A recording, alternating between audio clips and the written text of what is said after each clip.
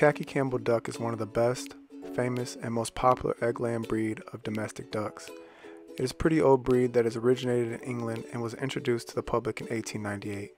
Adele Campbell of England developed Campbell ducks in the late 1800s with the goal of providing her husband and son a consistent supply of roast duckling.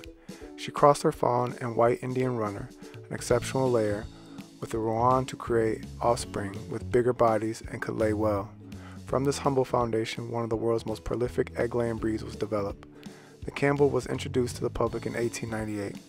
Originally resembling a poorly colored mallard, to capitalize on the buff-colored poultry fad at the time, Campbell mated her original ducks back with penciled runner ducks. The resulting color, a slightly off buff, reminded Campbell of British Army uniforms, so she named them the Khaki Campbell. Campbells can come in three color varieties: khaki, dark, and white. The khaki drake's head, upper neck, lower back, and tail converts are usually brown bronze, while the rest of the drake's plumage is a warm khaki. The khaki duck's head, upper neck, and lower back are seal brown, and the rest of the plumage is khaki. Dark Campbells developed in Europe in an attempt to provide sex linkage, are a darker version of the khaki. The white Campbell bred as a sport variety is pure white with vivid orange legs, feet, and bill.